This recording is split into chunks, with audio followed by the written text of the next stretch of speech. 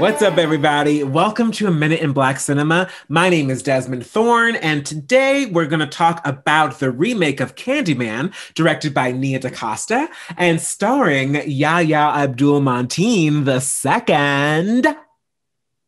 II, who is, speaking of, a literal Candyman. I mean, that man would absolutely melt in my mouth, and he is delicious and he is delectable. I mean, it's crazy that he was even hot in Jordan Peele's film Us, and he shot from behind in long shots. And speaking of Us, I just want Winston Duke to choke me with his thighs.